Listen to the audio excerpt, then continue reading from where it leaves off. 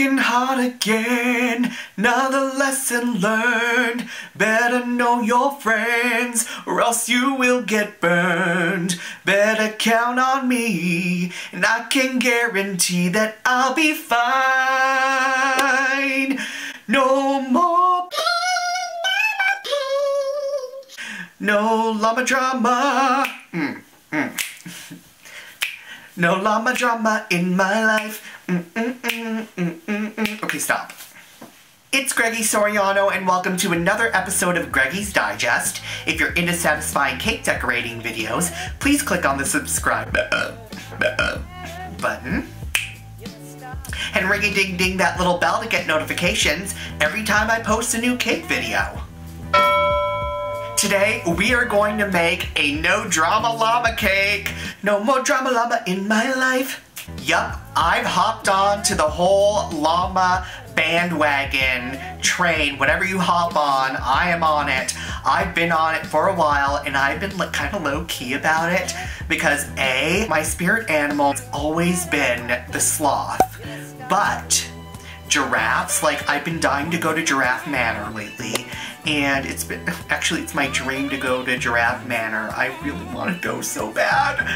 Oh, I'm so jelly of the people that on Instagram, I love looking up anybody that has gone to Giraffe Manor, and I've just been obsessed.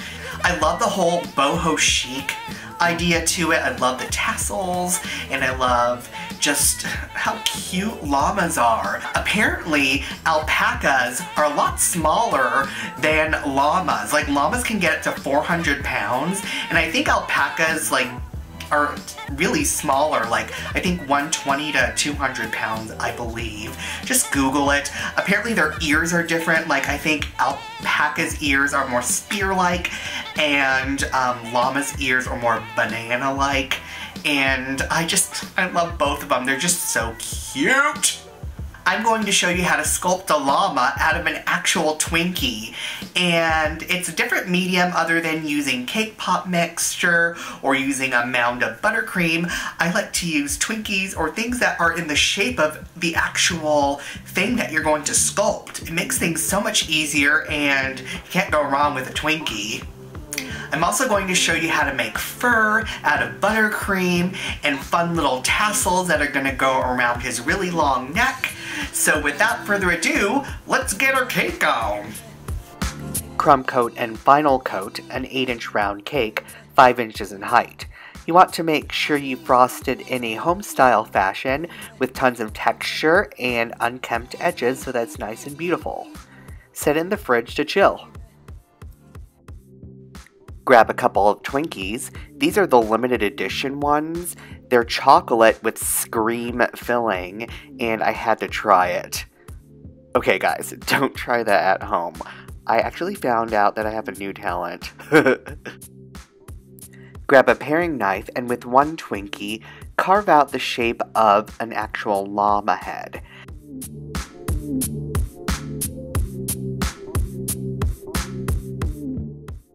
And with that llama head that you just carved out, attach it to another Twinkie right at the very top with a toothpick and snip it off with a pair of bias pliers just so that the sharp end doesn't stick out. And then, with a piping bag filled with buttercream, start piping all the way around, covering it, and this is kind of like a crumb coat to our actual llama. And you want to make sure it's shaped out into the shape of an actual llama neck and head, and make sure its nose or nozzle or muzzle is sticking out. Do llamas have muzzles? I don't know. But basically their face or their nose sticking out. Set this in the fridge to chill. Grab some white or ivory modeling chocolate and use your hands to shape out a teardrop shape. You want to create a V shape with your hands and move it back and forth, and it creates a teardrop shape, and we're making ears for the llama. I flattened it out, and I did the same thing with some pink modeling chocolate as well. Attached it right on top of the white modeling chocolate, and I'm shaping the ears and giving it some shape, and inserting a toothpick at the bottom of each ear. With some red modeling chocolate, shape out 2 little balls, and we are making some shades for Mr. Llama. Come up with a name down below, and we need to name this guy.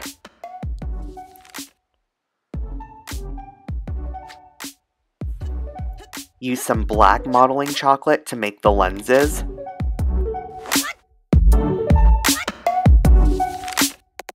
With some white powdered food coloring and a little bit of vodka, use a liner brush to create the little shadows of light onto the lenses. It's kind of like a lightning bolt type of shape that I'm drawing on. Grab some pink and shape out a cute little party hat with a little pom-pom right on top of it. And I'm using a Dresden tool to give some texture to the pom-pom that's going on top of the little party hat, and adding some cute little fun stripes with a liner brush in sky blue.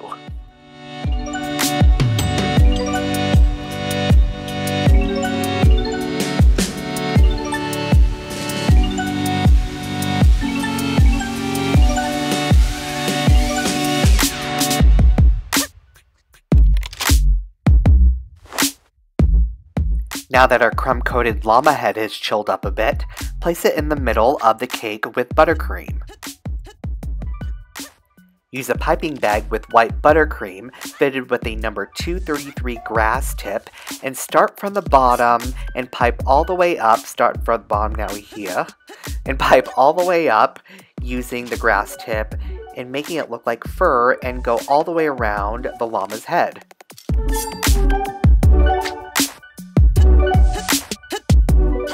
Grab a number 1 tip in black buttercream and start piping out a very fine round nose and mouth on Mr. Llama. Add his shades, ears, and party hat.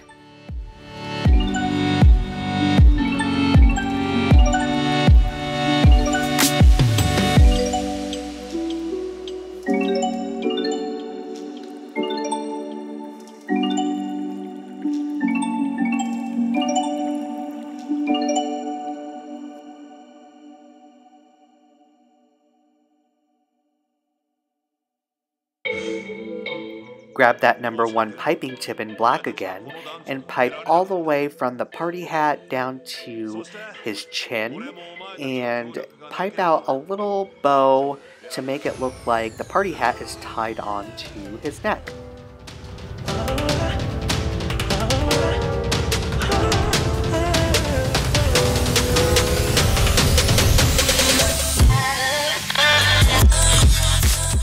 And with a number 1 tip in sky blue, pink, and peach, start piping out some fringy tassels onto his little garland or necklace of tassels that he has around his neck.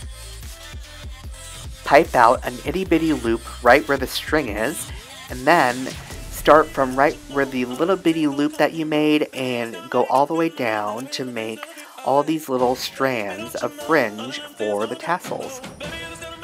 And then grab some palette knives, and in the same colors, start spreading little swatches, almost like confetti, all the way around Mr. Llama.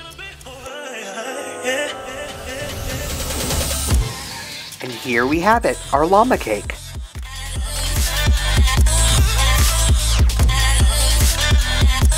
Thank you all so much for watching. I hope you enjoyed my no drama llama cake. Please say hi to me on social media, on Twitter and Instagram. Well, don't go to Twitter because I'm rarely on there, but I'm on Instagram like all the time. I'm on Facebook every once in a while. Please tag me in all of your cake photos. Some of you guys have been sending me all of your cake photos that you guys have been making at home, and I just love them. I low-key like tear up every time you guys tag me and I see all the fun stuff that you make, and you guys are actually using the techniques that I show you guys. It's amazing. I hope you guys have an amazing fall season. It's here! Sweater weather, sweater weather, sweater weather. Have you guys seen that SNL skit of the sweater weather? It's like the best. Well, you know what? At least the weather's turned. Oh, sweater weather. Sweater weather. Sweater weather. Oh, God, I would love Finally, sweater weather. Sweater weather. It's about time. It's about time. Sweater weather. Sweater weather. Oh, Finally, thank sweater weather. God. Sweater weather. Sweater weather. I guess I'll talk to you later. Bye!